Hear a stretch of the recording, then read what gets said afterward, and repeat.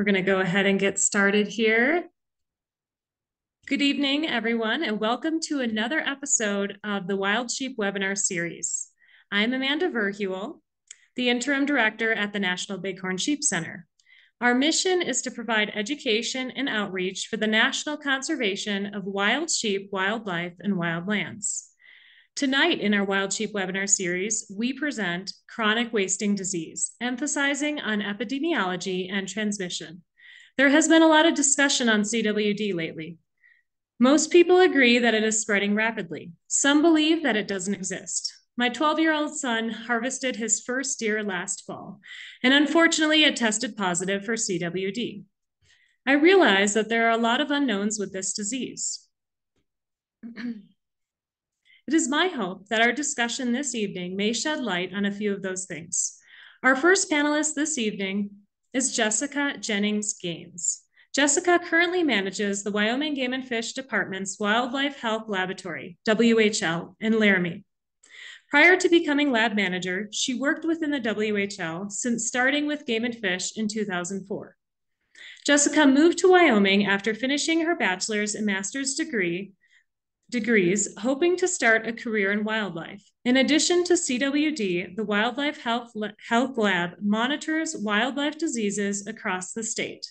A few of these diseases include brucellosis in elk and bison, respiratory disease in bighorn sheep, and rabbit hemorrhagic disease virus. Also on our panel tonight is Justin Binfet. Justin is the Wildlife Management Coordinator for the Casper region of Wyoming Game and Fish Department, and he has been with the agency for over 21 years. Prior to his current position, Justin served as the Douglas and then Casper District Wildlife Biologist. Throughout his career, he has been primarily responsible for wildlife and habitat data collection and analysis, formulation of management recommendations, for example, hunting seasons, interacting with public and stakeholders, and initiating or participating in wildlife research. Justin has worked with CWD issues his entire career as a biologist. Coordinator districts have always occurred within Wyoming's endemic area for CWD. He now serves as the co-chair for the department's internal CWD management team, was a primary author of Wyoming's CWD management plan, has initiated or participated in 4 large-scale CWD field research projects, and has co-authored additional CWD-related publications. Thank you for joining us tonight, and with that, I will pass it over to Jessica. Thank you, Amanda. Thank you for the introduction. Thanks for inviting Justin and I to talk tonight. And thank you, everyone who's shown up to listen. All right. So as Amanda said, I work at the Wildlife Health Lab, and that is in Laramie. And just a background on our lab, we are charged with monitoring and doing surveillance of wildlife disease across the state. And that involves doing a lot of disease diagnostics. We also participate and collaborate on a lot of research. We get out into the field when we can to help sample some of these animals. Then we bring all that information together and we get that information back out to the department, the public, and state and federal agencies. And we're just a resource for wildlife disease info for the department and the public. So we give talks like this. We're always available if you have any disease concerns or questions. Phone call away, just give us a call and we can chat about it. So Amanda touched on these. I forgot that I put them in my bio there, but a few of the diseases that we do work on within the lab. CWD, of course. If you've had an animal tested, went to a check station or regional office and had that sample taken, it got sent into our lab and we did that testing. We do all the brucellosis testing for wildlife in the state as well. So if you ever got a little box in the mail with a blood tube, that came from our lab and we tested that for you. We've been doing surveillance for high-path avian influenza the last several years since this new strain showed up. We do the bighorn sheep respiratory diagnostics and all of our wild herds. We do surveillance for EHD and blue tongue. Lately, we've brought on Mycoplasma bovis. You might have heard of that last winter and spring. We had quite a die-off in the pronghorn in the Pinedale area from this bacteria. We test for hoof rot, which is something we see this time of year on our feed grounds in elk. We have done surveillance for rabbit hemorrhagic disease virus over the last couple of years as well, and we do tularemia serology. And if you're from the Du Bois area, you've had just about all of this, I think, except for M. bovis probably, and the fraud. But tonight we're going to talk about CWD. So chronic wasting disease, I'm sure most of you know, is a fatal degenerative nervous system disease of cervix. And those would be deer, elk, and moose here in Wyoming, and reindeer and caribou in other parts of the world. And this disease is very slowly progressing. So the incubation period takes about 1.5 to 2 years in deer and 2 to 4 years in elk. And during this incubation period, that's before they would show signs of the sickness. They just look normal, fat, and healthy. Majority of all CWD positive animals that are harvested in Wyoming just look normal. We get a lot of calls from hunters who've got a positive result, and they're sure that our test was wrong, because they say it's got the largest set of antlers they've ever seen, it's fat and it's healthy. But really, those clinical signs that you think of as CWD, the weight loss, the drooling, hair coat changes, behavioral changes, drooping ears, and lack of awareness, they don't really show up until the last 4 to 8 weeks of that disease. And because of that, we also get a lot of folks that I talk to about CWD that say, I've never seen a waster on the landscape. I don't think CWD is as bad as you say because I'm not seeing these animals. But you have to realize that most of these CWD positive animals are going to be removed from the landscape long before they have time to get to that last 4 to 8 weeks of the disease. We do know that animals that are positive for CWD are more likely to get hit by cars. They're just a little bit slower. The reaction time is a little bit slower. They're just not as aware. And there's some research ongoing right now in Wyoming, and Justin may touch on that, where we're seeing that predation is also higher for these animals that are CWD positive. Because again, if a mountain lion's sitting in a tree looking at a group of deer, they're more likely to go for that one in the back. It's a little bit slower, just maybe not paying attention. So a lot of those positives are going to be taken off the landscape long before they get to that clinical phase. But we certainly do get calls from landowners that are still seeing some of these clinical animals that we are euthanizing out there on the landscape. So CWD is transmitted animal to animal, through those social interactions, also from the environment to the animal. So ingestion of particles that are contaminated with saliva, urine, and feces, because that's probably where those prions are coming out. And that's exposure through ingesting the soil, the plants and the hay that may have these prions, exposure through contaminated surfaces. So if they're sharing mineral licks, if they're eating out of feeders or troughs. We know that carcasses that are positive have a huge prion sink right there in the soil where they are. These prions will bind to the soil. They could be actually taken up by plants. And then when the animals are eating grass or whatever, they're getting the prions that way. And they can accumulate in hot spots because you can imagine if you have a bunch of deer that congregate in one area, and if these prions are coming out in the urine and the feces and they're constantly, excreting these in that one area, you're going to kind of have a high concentration of prions in that area. So CWD prevalence is normally higher in bucks than in does, and they attribute this more to behavioral reasons than physiological reasons. We know that bucks spend most of their time in the year in these bachelor groups, so they're there with other high-risk individuals. Bucks have a higher home range. They go around more, they run into more, are exposed to more deer in other areas, and maybe other areas that have higher prevalence. And when they do come out of those, or when they come into the rut, we do know they have very intense social interactions, right? So they're courting and they're breeding with the females. They're fighting with those other high-risk males. And on top of all of that, bucks are just a lot larger, right? As far as deer go. So they're going to be eating more as well. So if they're eating in an area where we've got a lot of prion contamination, they're going to be ingesting more. So we just tend to see the prevalence higher in those bucks and really in those older age bucks. But we do know as prevalence increases in an area, the CWD infection will kind of shift to younger animals and to does because we start to see more environmental transmission. So it's not a matter of coming in contact with those high-risk bucks at that point. They're getting it from the environment. And then once it starts to just get prevalence in does, then they're probably starting to pass that on between their interactions with their fawns and with other kind of related does in their groups. So far, no prevalence difference has been seen between elk sexes. And they also attribute this probably to behavior, because we do know that elk tend to have the harems in the fall. So they have a lot of females grouping up with a male. And elk also don't tend to just hang out with their related elk, that they tend to intermingle with unrelated animals. So there may be more exposure there, just coming in contact with different groups. So the pathogen of CWD is a little different than the normal pathogens that you would think of with disease. I think of bacteria and viruses, and the CWD pathogen is quite different from those. It is a cellular prion protein, and it's normally occurring, sorry, not the CWD one, but there is a normally occurring prion protein that lives in the brain. And all kinds of organisms have this. We're unsure of exactly what the function of this is, but it does exist. And what happens is, if you look at the photo there on the left, there's a structure of a normal prion. You'll see it has a lot of alpha helix structures, kind of like springs. For whatever reason, these things decide to misfold. When they misfold, they look like the structure in the right.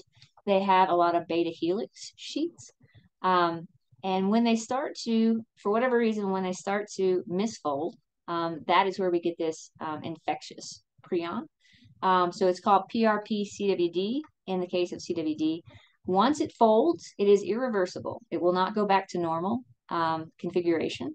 It also becomes infectious, meaning when it comes in contact with one of those normal proteins again, it will cause the normal protein to also misfold.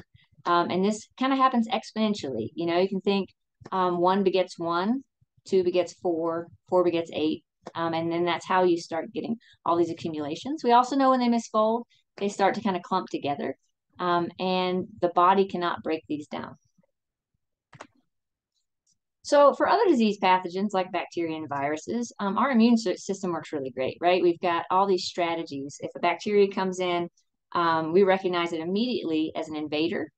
We have a innate immune system that attacks it immediately. We have an adaptive immune system that figures out exactly what it is and makes antibodies to fight it. It doesn't work that way with prion, unfortunately, because like I said, this is a normally occurring protein. Your body, well, not your body, a deer's body does not recognize it as a foreign invader.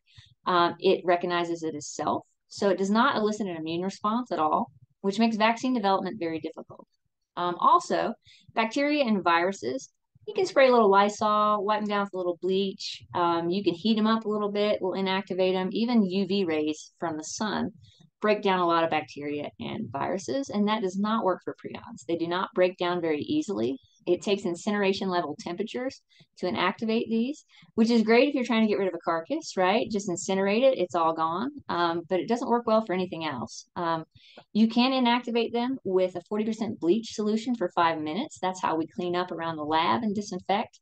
That's how you could clean up your knives and any tools that you use for processing your meat. However, you're probably aware that bleach and stainless steel don't go very well together. It's pretty hard on stainless steel. These prions can remain infectious in the environment for 16 plus years. They have done research with scrapie prions, and they do know that they last that long. So these things are very hardy and remain infectious on the landscape for a long time. And cooking the meat does not make it safe, right? With bacteria and viruses, usually we'll say, well, just cook it and it'll be safe.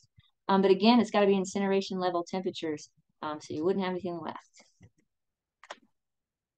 So the distribution of prions across an animal's body would be they've found infectious proteins in the central nervous system. So, the brain, the spinal cord, the spinal fluid, the lymphatic system, which would be lymph nodes, and your spleen, salivary gland, intestinal tract, muscles, heart, liver, kidney, antler velvet, blood, urine, saliva, and feces. But this distribution is very dependent on the progression of the disease, right? We know early on in the disease, it's going to show up in the central nervous system first and the lymphatic system of the head. That's why we test tissues from the head, the brain, and the lymph nodes. And as the disease progresses, these prions are going to spread out across the body. So they could be in any of these towards the end when it was clinical. And if you look at the photos on the right there, the one of normal brain, you can see how everything looks very tightly packed, very smooth, kind of one color there. These are histological slides of brain tissue. The one on top there is CWD brain. You can see all those clear circles there. And those are actually holes in the brain because, like I said, when those proteins start to misfold, they will start to clump. And as they clump, they're leaving these spaces in the brain. And you can imagine as you accumulate more holes in your brain, you're going to lose a lot more function of that brain. So PRNP is a gene that encodes for this prion protein. And we do know there are polymorphisms, meaning that there are different variations of this gene in different animals. No matter, well, these different variations can influence the susceptibility to the disease, so how easy it is for them to get the disease. It can also influence the length of time they survive once they're infected with CWD. So they can make it a lot longer than that, 2 years we were talking about. But no true resistance has been identified. So no matter what polymorphism they have, it may extend their life, it may take longer for them to get to the disease, but they will get the disease and they will die from the disease. There's been no documented immunity or recovery from this disease. And all cervids seem to be susceptible regardless of nutrition or health status, So if they're fat and happy, that doesn't protect them from this prion, unfortunately. So CWD is not the only prion disease that exists in the world. There are a lot actually, and they're very species specific. So the cervids have chronic wasting disease, and we know that domestic sheep, especially the black-faced sheep, have a prion disease called scrapie. Cattle, I know you all have heard of mad cow disease, which is a bovine spongiform encephalopathy. Cats actually have a feline spongiform encephalopathy, and mink have a transmissible mink encephalopathy. And humans have several prion diseases themselves. And here's just a few of the ones that you may have heard of. Creutzfeldt-Jakob disease, and this is a very rare disease that occurs in humans, and 85% of those cases are sporadic. And that means it's just a random mutation that just happened, no reason whatsoever. Just for some reason that protein decided to misfold and then started that chain reaction. Very rare, 1 to 2 cases per 1 million people. We also know that there is a genetic version of this CJD, and that's about 5 to 15% of those cases, and that would be inherited, of course, from your parents. There's another version of the CJD that's called variant CJD, and this came about directly from people eating tissues that had BSE, right? So we know in the 90s, we had mad cow disease pop up in Europe and in Canada. And for some reason, that BSE was infectious to humans. It is also still very rare. I know at the time it seemed like it was everywhere and it was very scary. But there's been many regulations put into place. That came about because they were rendering cattle and then feeding them to other cattle. And probably they had maybe a sporadic case in one of those cattle. But there's a lot of regulations in place today to prevent that. The last human prion disease that I wanted to talk about, which is an interesting case, is called Kuru. And this is found in indigenous tribes in Papua New Guinea. And this has to do with their culture. So in their culture, they believe in eating the brains of their dead. And the theory is that they also must have had one of these sporadic CJD cases in their tribe. Once that person died, they ate the brain as they do, and that started the chain reaction of that was infectious to the other humans there that were eating it. So, so that was a very isolated case of prions there. So you guys, I don't know if you've ever Googled CWD. There are tons of laboratory studies. There's tons of research going on right now for all prion diseases, especially CWD. And currently, there still seems to be a very substantial species barrier between CWD and humans. The risk is not completely zero, right? We do know humans get prion diseases. We do know humans were susceptible to BSE. But so far, there seems to be a very substantial species barrier. So the risk is very low. But a lot is still unknown, right? This is a long, progressive disease. There's just a lot that's still unknown. But it does seem like there's a pretty good species barrier there. The CDC, World Health Organization, those groups do follow cases of CJD in humans, and they trace them back to see if there's any kind of a link to where the person lived. Did they live in an area with CWD? Did they eat a lot of game meat that might have come from an area with CWD? There's never been a link demonstrated between any of those things. The CDC and the WHO, though, do recommend that you don't eat a positive animal. They err on the side of caution. But, prions, like I said, are not inactivated by cooking them. And they just feel that you should minimize your exposure to those prions. And the Wyoming Game and Fish Department will test your animal for free. So just give us a sample, and then you can make a more informed decision on whether you want to consume that animal or not. But decreasing prions in our wild herds will in turn decrease those prions in the environment and will help decrease human exposure overall. So we have no idea when CWD showed up here in Wyoming. Modeling suggests it was here in the 1950s. We documented here for the first time in mule deer in 1985 in southeast Wyoming, elk in 1986, whitetail deer in 1990, and actually in one moose that was over by Bedford in 2008. So this map just kind of gives you an overview of the state of where we have detected CWD. This is in all species and based on their hunt areas. The pink areas can show you where we've detected it. And you'll see there that there are definitely some pockets left where CWD has not been detected. And some of those may be a matter of sampling, that we just haven't gotten enough samples from those areas, or just not enough animals are harvested in those areas for us to get a good idea. So I would say in those areas where we haven't detected it, we may just not have enough samples from there. And we'll see going forward. This is a video of CWD detection in mule deer hunt areas through time. So this doesn't really depict how the disease is spreading. It's more depicting our sampling strategy, probably. When we started out looking for CWD, we really focused on the southeast corner of the state because we knew that's where we found it first. And then through the years, we've kind of adjusted that sampling strategy to now where we sample, we really focus on 2 to 3 herds in a region in a year, so we can kind of get a larger sample size and a more accurate prevalence. So this will show you how we've detected it over the years and just how it's distributed through the state in mule deer.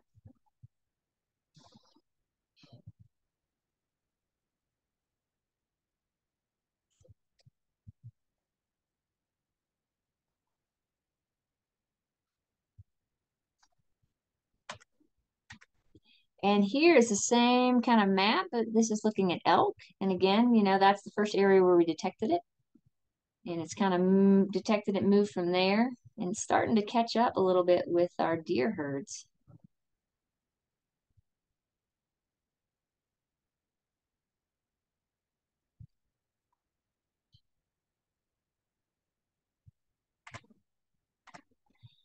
So we know that CWD prevalence is not the same throughout the entire state, right? We have some hot spots, we have some areas that are going to be higher, some areas going to be lower. So this map is just showing you prevalence in mule deer herds. It's 5-year average from 2019 to 2023, just to increase our sample size so we can kind of give you an accurate prevalence. And if you look here, you'll see that project herd, kind of in the middle of the state. If any of you are from Du Bois, it is just east of there. It is our highest CWD prevalence in mule deer in the state. I believe it probably is the highest prevalence of CWD in the United States at the moment. Unfortunately, it is around 65%. After that, up east of Cody, we do have some high CWD prevalence in the Graybull River and the Shoshone River deer herds, and then in southeast Wyoming, down at the Goshen Rim along the southeast corner. And this is our prevalence in elk. You'll notice there's a lot of gray areas. And those gray areas, we just deem we have insufficient data to give out a very accurate prevalence. We want to make sure that people are informed and have good data. And then elk, certainly when we started focusing CWD surveillance, we focused on deer. And now we've started to shift to focus on elk as well. And we're filling in the data a little better, but we're still missing a lot in some of our elk herds. But you can see Iron Mountain, which is where we first detected CWD in elk, is our highest prevalence, between 10 and 13%. And then the North Bighorn and South Bighorn herd units are coming in behind that, between 5 and 10%. So I just want to point out just a couple hunt areas specifically, just to kind of give you an idea of what's going on there, especially for you folks out there who are from the Du Bois area. So this is the project herd that I mentioned was the highest prevalence in the state. So an adult male mule deer, it is 65% prevalent for CWD. And usually females are about half the prevalence of males. And here we do see their adult female mule deer are 28%, so a little less than half of what we're seeing in the males. But you'll also notice this is one of those areas where I said when the prevalence gets higher, we start to see more environmental transmission. You start to see it shifting to younger age groups. So our yearling male mule deer, which we do have a low sample size there, I will warn you, and you can look at the 95% confidence interval to kind of see where that prevalence would fall. But it's 27%, which is pretty high in yearlings. And our white-tailed deers are falling in there kind of with our mule deer. So moving on to the DuBois herd, we did not have this in our 5-year prevalence just because our sample sizes were pretty low, but I still wanted to point this out to you guys just to see how it's going for those of you who are in the DuBois area. So our adult male mule deer, the sample size there is pretty good, and we're sitting at about 5.7%, which is really great. If you have to have CWD, it's still pretty low. And sample sizes are low, but you can see we haven't really shifted. We're not seeing it in the yearlings. We haven't seen it in the females. We do have it in one yearling male white-tailed deer. Of course, some of those sample sizes are low. So I would implore you, if you hunt in this area around DuBois, definitely get us a sample. We'll get some of these sample sizes a little larger and get a little better idea of how much we've got there. But 5.7 is pretty good and manageable, I would say.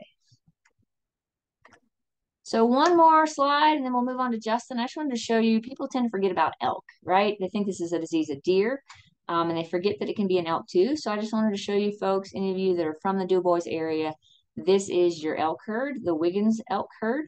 And we have a pretty decent sample size from there, 273 animals over the last 5 years.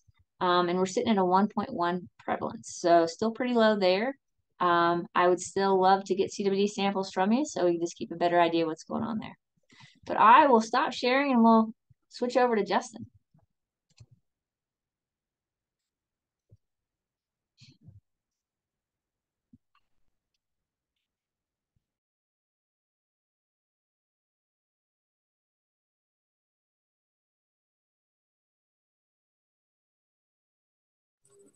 Forgot to unmute myself.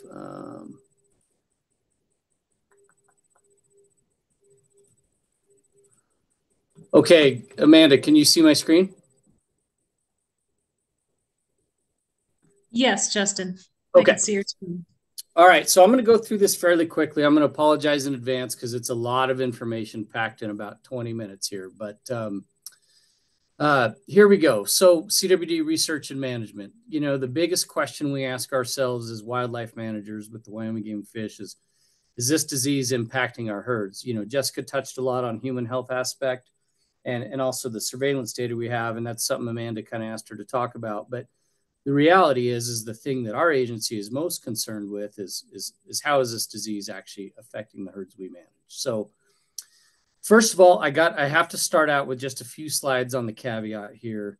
Well, I guess to answer my own question is yes, we do think it is affecting our herds, especially our mule deer herds. But I have to give the caveat that in Wyoming, and especially in the Mountain West, and is that weather is still by far the largest driver of our mule deer populations. You know, when we have sufficient habitat quality and availability, it's certainly the most meaningful thing to drive our populations over the long term.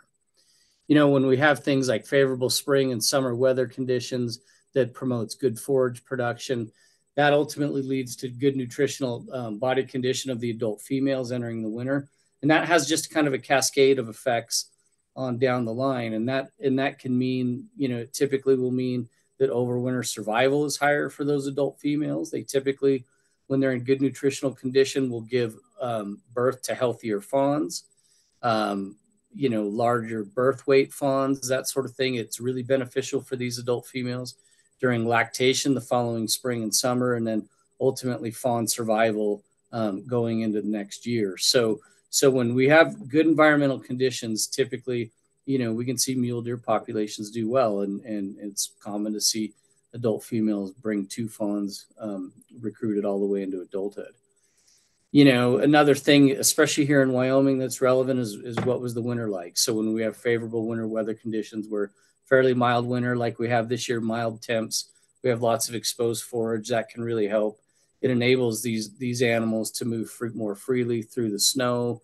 It decreases their energetic demands, just of thermal regulation, of movement, etc., and it exposes more forage. The other things that we do face here in the Mountain West, and especially in Wyoming, are periodic droughts. So as we get some unfavorable weather conditions, these can really drive populations in a negative way. When we have persistent drought, high temperatures, we have less water on the landscape. It cures forage production quickly. Plants are just less productive.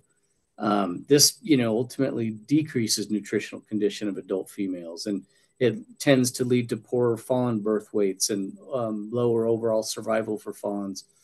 And it certainly increases their chances of not making it through that following winter. When we have especially consecutive years of persistent drought, we really, really see declines in fawn production and survival across our deer herds.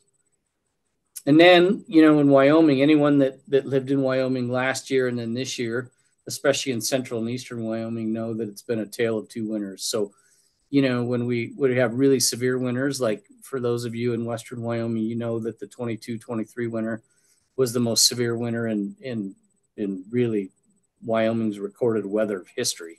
When you have persistent cold temperatures with high snowpack, especially in low elevation winter ranges, it can lead to just direct mortality of all age classes.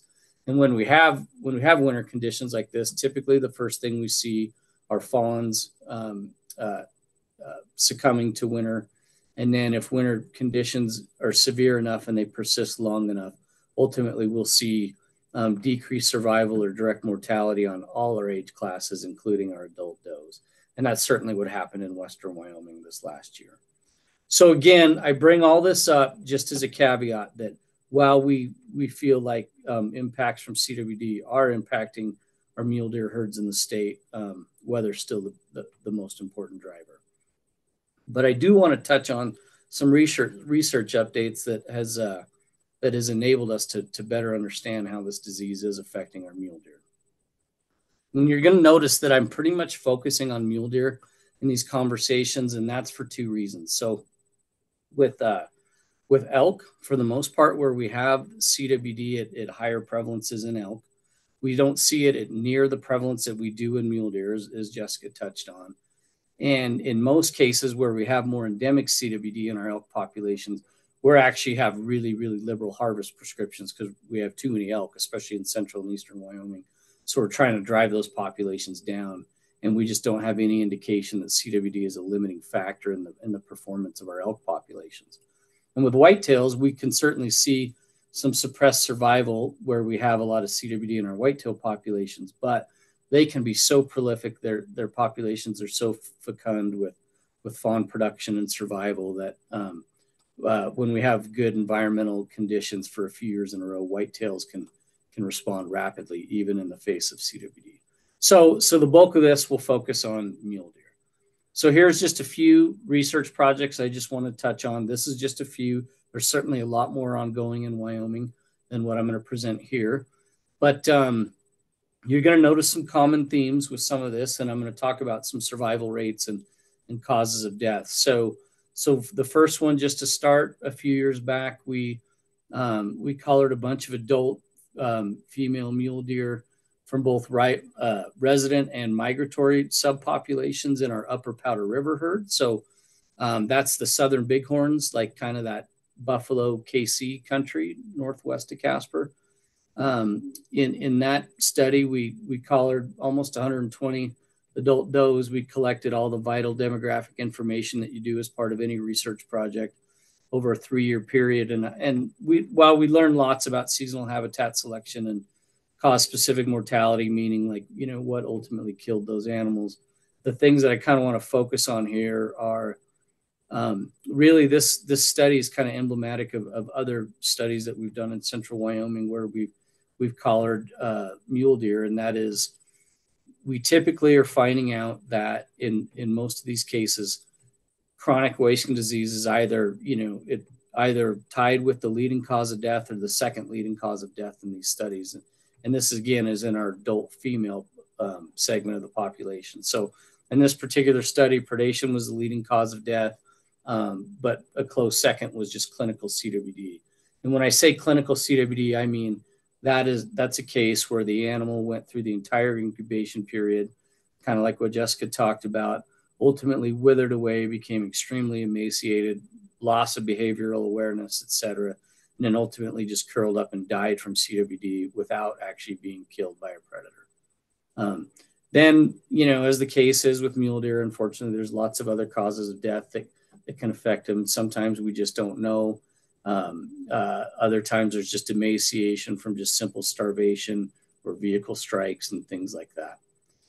So moving on to another study just south of Casper. So this is the portion of Wyoming we call Bates Hole. So it's south of Casper to Alcova, kind of up to the northern end of Shirley Basin there.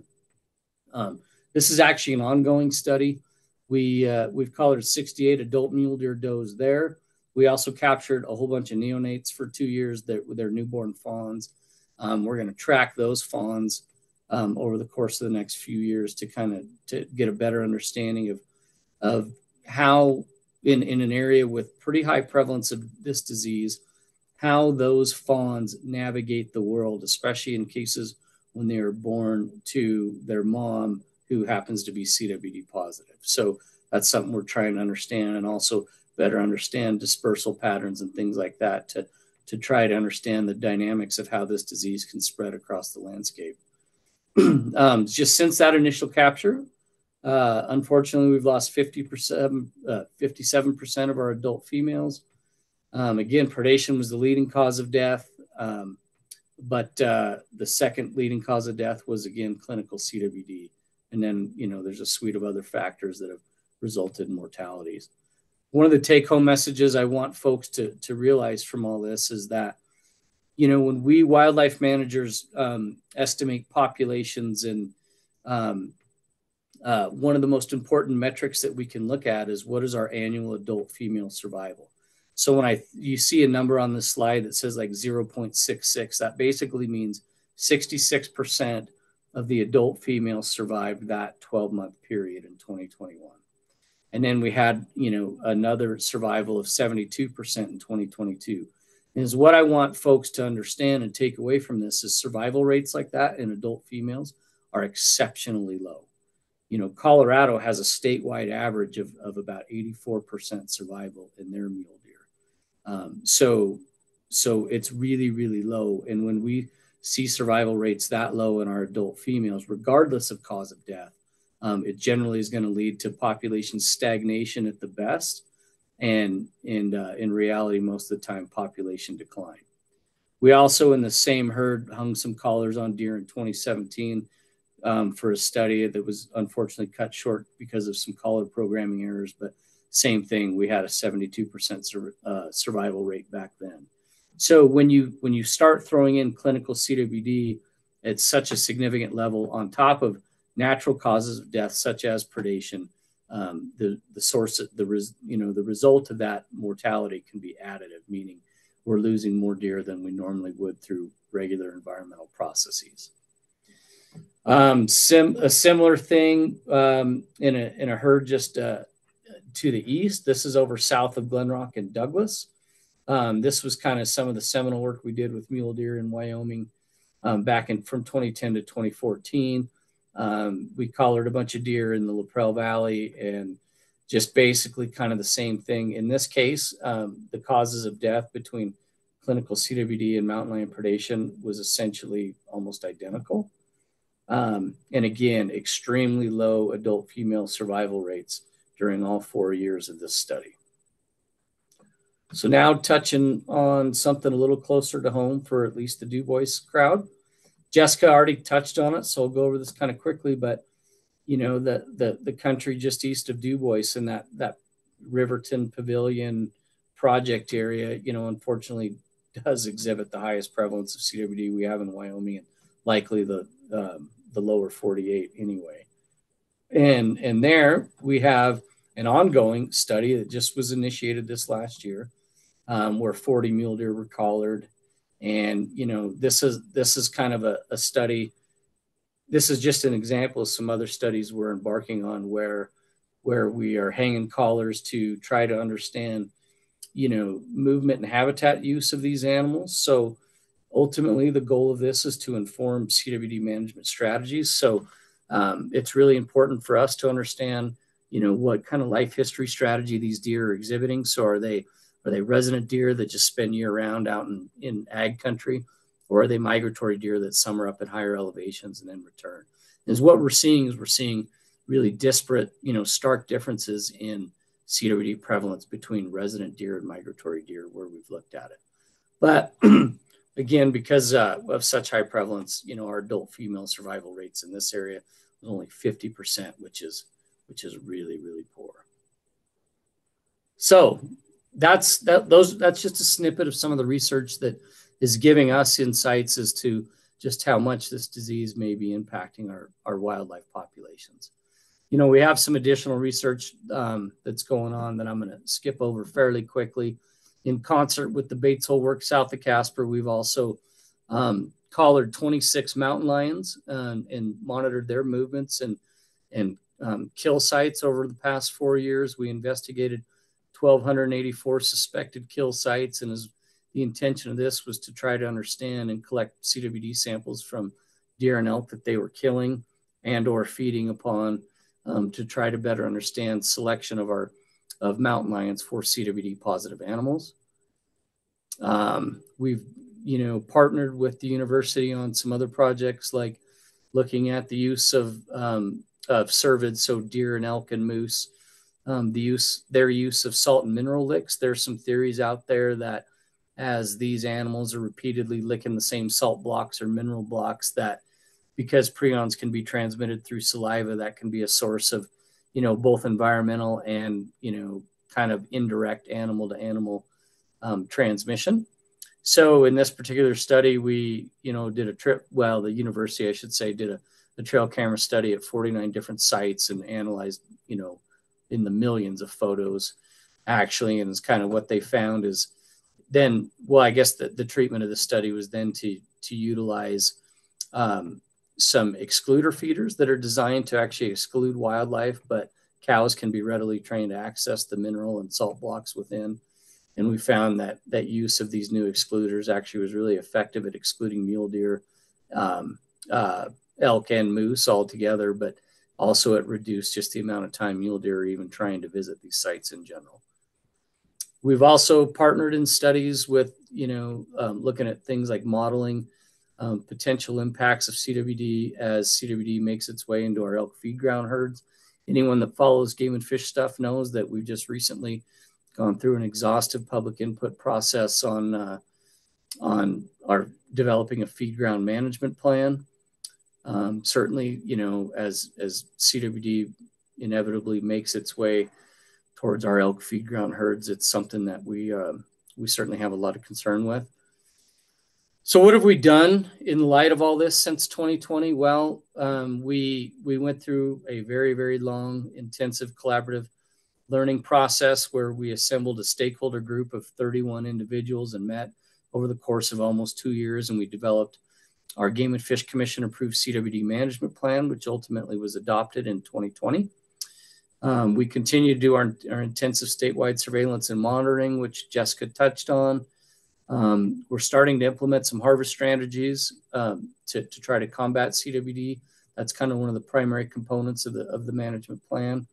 We're continuing to lead or collaborate on research, and we're pursuing some additional regulatory actions and just trying to stay abreast of emerging research. So really, really quickly here, I'll touch on just a few of the basic tenets of Wyoming's CWD plan, and that is, you know, we primarily want to address artificial sources of animal concentration, utilize hunter harvest management strategies to try to reduce CWD prevalence to the extent possible, and employ some of those additional agency and regulatory actions. So with enhanced surveillance, I'll kind of skip through some of that as Jessica touched on it, but one of the things that we are trying to do is identify hotspots for CWD density reductions.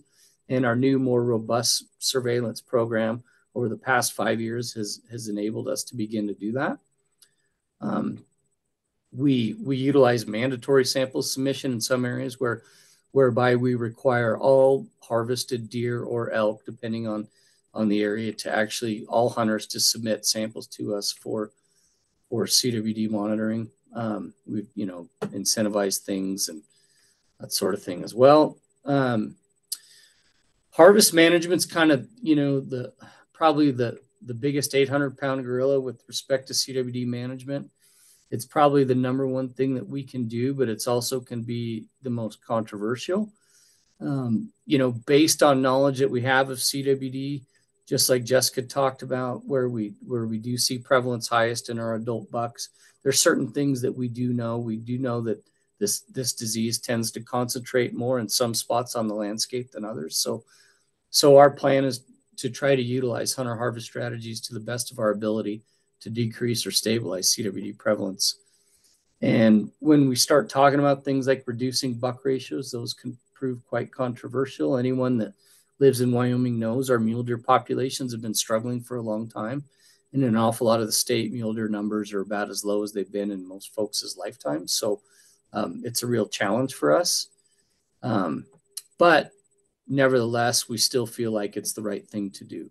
So just to give you guys a small example of say a hunter harvest strategy that we may employ. This is a herd just west of Casper. This is our rattlesnake mule deer herd. So it's deer hunt areas 88 and 89. Immediately west of Casper, you're going to see in the dark red here some real hot spots. Almost all of this hunt area is agricultural. It's mostly center pivots and irrigated hayfields. There's a big irrigation district there. In those cases, we see CWD at a much higher prevalence than we do when you go just to the west in the same herd in area 89 and like the Rattlesnake Hills. And so in this case, we have actually increased some doe harvest to reduce densities in some of these ag hot spots. And as what we found is that we have CWD at a much lower prevalence in those deer that are utilizing those uplands in hunt area 89. And 89, by the way, is one of the most sought after deer tags in the whole state. So anything we can do to try to minimize prevalence in our bucks there, I think is a good thing. And that may come at the expense of having to reduce and keep lower densities of deer in hunt area 88. Another quick example is just around the project herd again. So you can see all the dark red hot spots there. That's that Riverton Pavilion ag country. Again, extraordinarily high prevalence there. Our Lander region has really tried hard to implement some density reductions through doe harvest, reduce buck numbers and buck ratios through increased type 1 buck licenses, that sort of thing. Invoked mandatory sampling to better understand the implications of those actions. And so with all these studies, we're still basically in the learning process. We're still trying to understand the effect of our management, but it's management that we're implementing because we think it's the right thing to do. And we think based on what we know from the disease that it'll be effective in reducing transmission. We've also proposed some other things like some late season hunts down by Laramie and Wheatland that ultimately those proposals have been abandoned because they've just proven really controversial, because there's just places anytime we talk about increasing buck mule deer harvest, folks for understandable reasons are just concerned, because everyone seems to be, everyone is concerned about just declining mule deer numbers. With whitetails, we just essentially use really, really aggressive harvest strategies.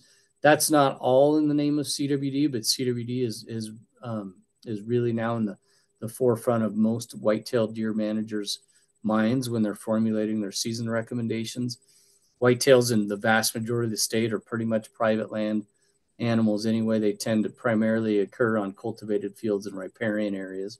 But in an awful lot of the state, we are seeing prevalence in our whitetail populations that are meeting or exceeding that of mule deer.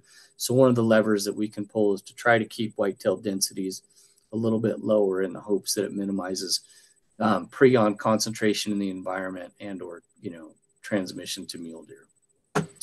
An example of some agency and regulatory actions that we've pursued are some feeding bans in various communities. like municipalities like Newcastle and Sundance and the city of Casper. Those are things we hope can maybe at least reduce transmission within these urban deer herds. For example, in the city of Sundance, we see CWD at a much higher prevalence than we do just in the surrounding Black Hills, just outside of town. We do test and remove any cervid that we think is showing signs of CWD. It's really critical for us to do this on elk feed grounds, and we certainly advocate for proper carcass disposal. So where do we go from here? I think we still need, as an agency, more field-tested management research. There's been a lot of predictive modeling studies that have come out that shows potential for effective management strategies, but a lot of them, for the most part, they haven't really been rigorously tested in the environment. So that's something that we're actively pursuing. We still need to continue to develop a comprehensive list of needed management actions across the state. It's something that we as an agency have really, really dove deep into over the last 4 years or so. And we need to be adaptive with whatever management strategies that we implement. This is a learning process for all of us, and it's something that we need to continue to go forward with. So the last slide I have second to the last slide is basically where do we go from here? We still need to continue to try to build broad and diverse public support for these management actions, because as I briefly touched on, they can prove controversial with the public, but we really feel like it's imperative that we look out for the long-term interests and health of the herds. And if that means short-term sacrifices for hopefully long-term gains, we feel like it's the right thing to do. We have to recognize that any management strategies that we embark on do require some experimentation, just because they haven't really been validated with field research, and that, we are going to, as we embark on these, we are going to ensure that they're grounded in the best available science and acceptable wildlife management practices. So they're going to be utilizing, a reasonable hunting season framework to try to implement these and result in, hopefully deer numbers, buck ratios, things like that we all can live with. So just to wrap up, over the long term, is CWD impacting our mule deer? Well, in places we think absolutely so. But I would like to also stress that even in the face of CWD, when we do have favorable environmental conditions for a reasonable period of time, we still can grow mule deer numbers. But where we have a really, really high prevalence of endemic CWD, the likelihood is, and this is what we're starting to see, is that while we can grow mule deer numbers, the peaks are not as high as they would have been otherwise, and the valleys, or the periods of population decline, are lower than they would have been otherwise. So it's a real challenge. We do think it's a significant deer management concern, and we do think it's impacting our populations. That's all I have. Wonderful. Thank you, Justin. And now we're going to open it up to questions and answers. And we already have a couple questions in our chat panel here.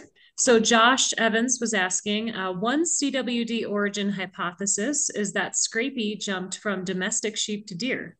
How likely is it that CWD jumps to bighorn sheep? Yeah, Josh, I can try to answer that. So yeah, that is one theory. It was first described down at CSU in some pens where they had mule deer, and there were some scrapie infected sheep there previously. So that is one thought, that possibly it could have mutated from that. I will say Colorado Parks and Wildlife has actually been doing they published a very thorough study of opportunistic surveillance in bighorn sheep, starting in 1985. And they tested 127 of their captive facility sheep there in Fort Collins, as well as 152 wild sheep, very thoroughly for CWD, and they never found any indication behavior-wise, grossly, or through IHC or anything else that any of them got CWD. And actually, there has been no evidence that a bighorn sheep has ever gotten scrapie either, although scrapie they're working on to eradicate that from the United States. So we definitely don't have it on the landscape like we do CWD.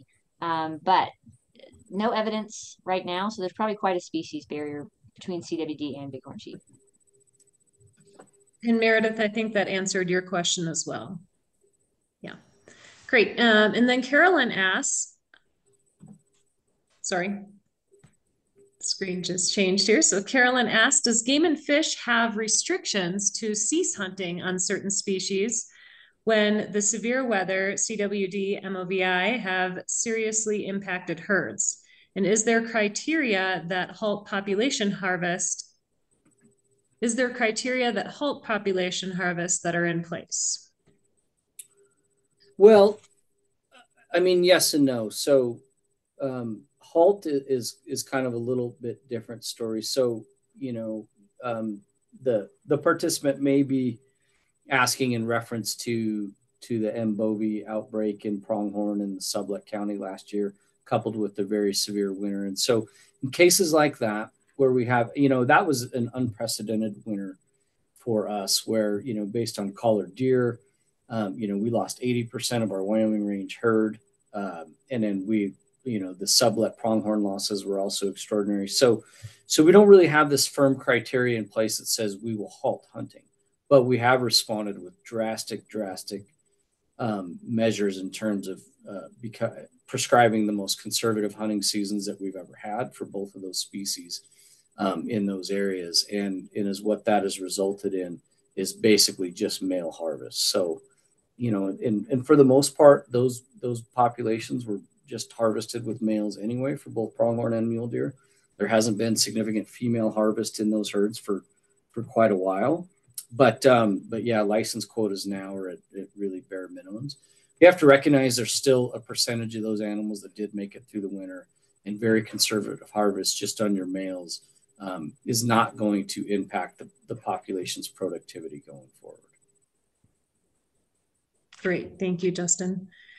Josh says that there's a study, and he has that study linked here in the chat box, that indicates mountain lions' digestive tracts destroy CWD.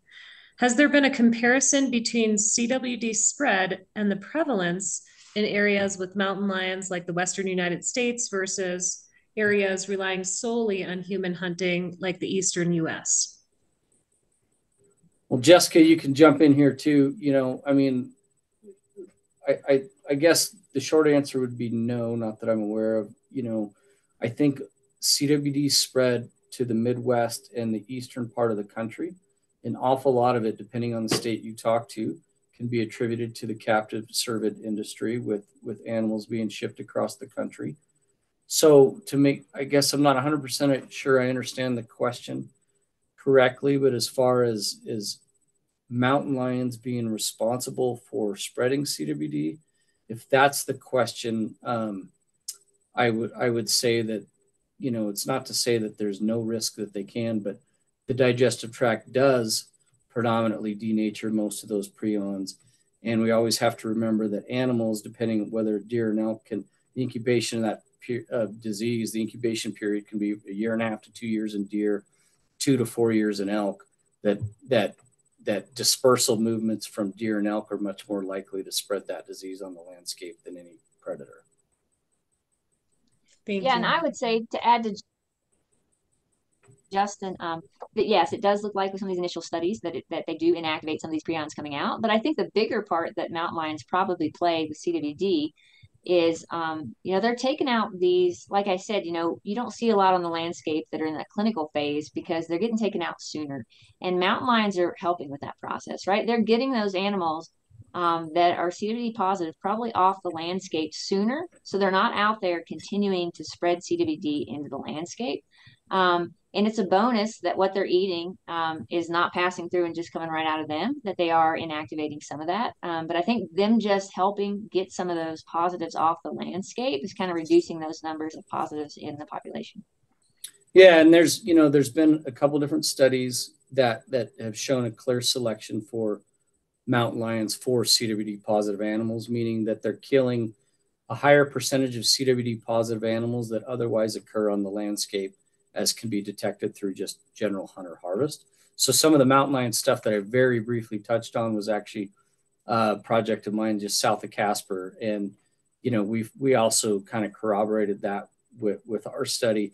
But the ultimate goal, and we're still waiting for the mule deer collaring portion of it to be done, is basically to touch on what Jessica just said, is that to really try to figure out through actual field data whether or not lion predation is an additive source of mortality on those mule deer because they're already struggling in the face of CWD, or is it compensatory or like potentially mitigating in terms of reducing transmission? So even though that population is struggling for various reasons, is lion predation potentially helping mitigate CWD transmission and therefore increasing survival over the long run?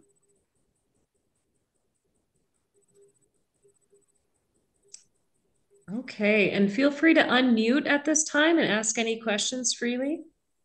Josh also asks here, is it likely that CWD can be bred out through natural genetic resistance in reference to Dr. Seabury's research at the Texas A&M, which I kind of brought up earlier when we were having a discussion. I would say, like with Scrapie, they have started an eradication program. And with Scrapie, when we were talking about the PRNP, one of the polymorphisms for Scrapie is very resistant to getting Scrapie. So you can select genetically and you can breed because, again, they're domestic species as well, right? So it's easy to set up a breeding program and you know the genetics, you test everything. And you make sure you're setting up those polymorphisms to where you have a really high resistance. And that is what they have been able to do with Scrapie and what they're continuing to do. The resistance is not that strong, at least what we've seen so far in these cervids. They still get it. They are going to die from it. That would be extremely hard. And breeding it out in the wild is going to be impossible, right? I'm sure game farms are looking at that as potentially a way for them to stay in business. But for the moment, there just doesn't seem to be one of those polymorphisms that gives enough. It just doesn't prevent it completely. There's no cure out there right now in cervids.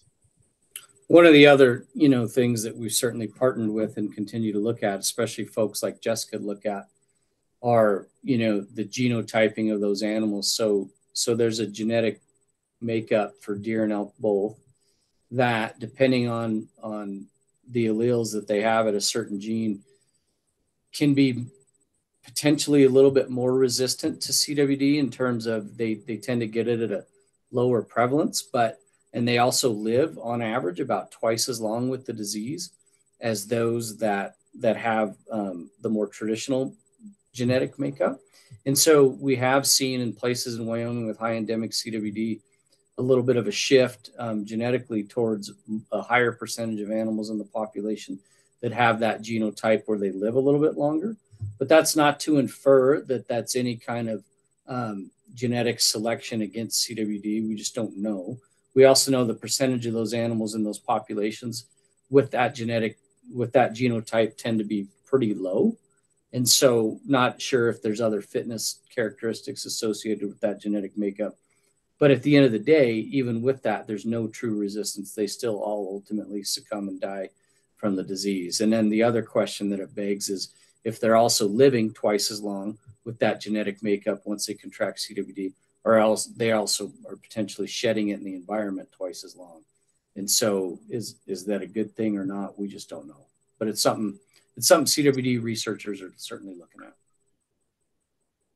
And it's my understanding that in the wild, there's never been an entire population that's been wiped out by CWD. But in one of the instances in Texas where they were breeding, they did accidentally wipe out an entire herd just because there's one that they didn't catch with the breeding male. And it's just a really interesting study.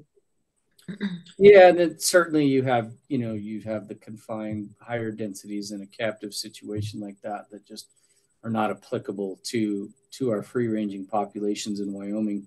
But I can tell you that, when some of the early work was done describing CWD's potential impacts on populations, there were some predictions made 25 years ago that based on what they were seeing with survival rates and things like that it actually could potentially cause population extinction. And the reality is that's never manifested. And I don't think any serious CWD researcher thinks that actually would happen now in free ranging populations. But but that's not to say that they still couldn't, be responsible for suppressing the performance of that population over the long term. So we've seen it like in Southeast Wyoming where we've had it the longest. We've seen prevalence ebb and flow where it got up into the 30s and 40 percentile. And now as populations are so much further reduced, we've seen prevalence modulate in recent years to where now we're seeing it in the 20 to 25% range, depending on the herd you look at. But deer densities, unfortunately, are so much lower as a result. Thank you. Any other questions that we have at this time? All right, well, thank you so much, Jessica and Justin. Really appreciate all the research that you're doing and just coming here today and presenting to us with this information. We are very grateful, and to Wyoming Game and Fish for all the research that continues to be done and the things that you're trying to do to help out this situation. And I'd like to invite everybody to join us next month on April 25th as we present about trails, tracks, and migration corridors. That should be a pretty interesting Wild Sheep webinar. Thank you everyone for participating today and for all your questions. They were very helpful. Have a good evening. Thanks for having us, Amanda. You bet. Yeah, thank you. Night.